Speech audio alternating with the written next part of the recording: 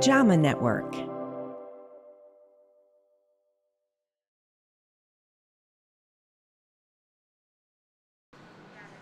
Mary Hacken Phillips knows how dangerous a blood clot can be. A good friend of hers, just 23 years old, died from a blood clot. It was scary to believe that someone who could be so healthy could have an issue with blood clot and die from that. Typically, we don't look for these unless there are signs and symptoms. And that's sort of the crux of the problem.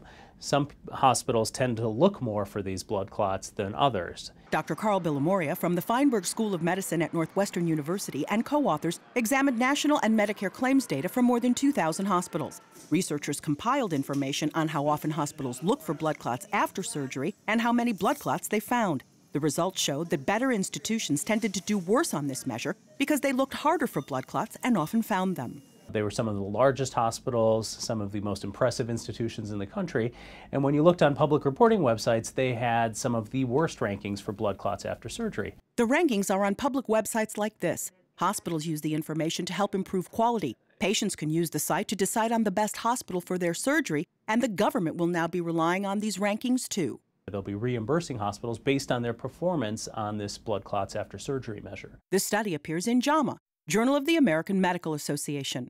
Researchers also looked at how often hospitals ordered imaging tests like an ultrasound, which can help detect blood clots in the leg, and CT scans, which locate blood clots in the lungs. There are clearly differences in how often hospitals look for blood clots after surgery, and that's really what affects their quality rankings. And so we're unfairly penalizing hospitals for looking more often, which is what we want them to do. Dr. Villamoria says this particular measure may not be a useful tool for patients looking to choose a hospital for surgery.